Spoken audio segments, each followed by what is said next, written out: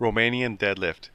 Begin with a shoulder width stance and use an overhand grip, slightly outside your legs. Squeeze the shoulder blades and stick your chest out while maintaining a neutral posture.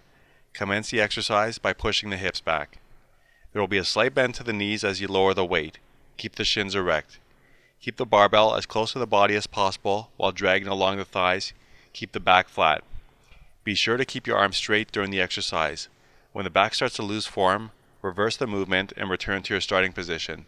Stand erect at the top of the movement without leaning backwards.